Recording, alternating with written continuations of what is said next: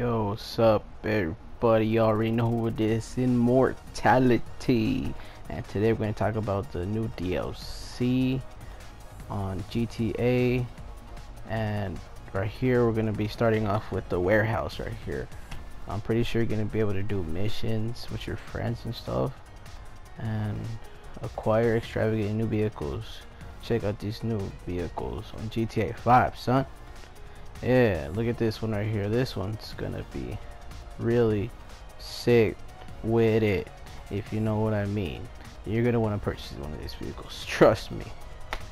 And this next one right here, this one's gonna be one of the first ones I'm going to purchase right when the DLC drops.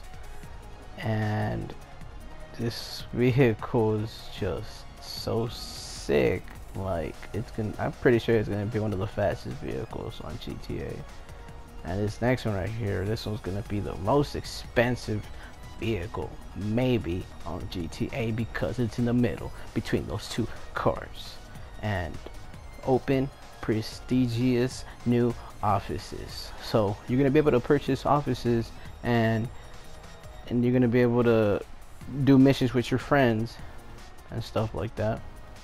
And you'll be able to do missions. This is gonna be like the planning room where you're gonna plan out the missions and stuff, like the storyline and stuff like that. And you'll be able to hire an executive assistant. How awesome is that, guys? Yeah.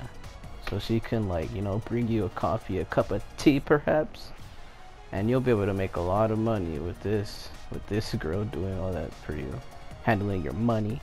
And look at these guys right here. These guys are gonna be top security of the line.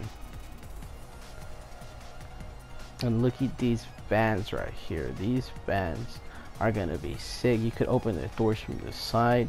These vans are straight off from West Coast Customs. Yeah, I'm just kidding, but yeah, these cars right here, I don't know if they're gonna be in the game, but I just wanted to put it in there, see if they're gonna be in the game. What do you guys think? Leave a comment down below and subscribe. Thank you guys for watching. See you guys some other time.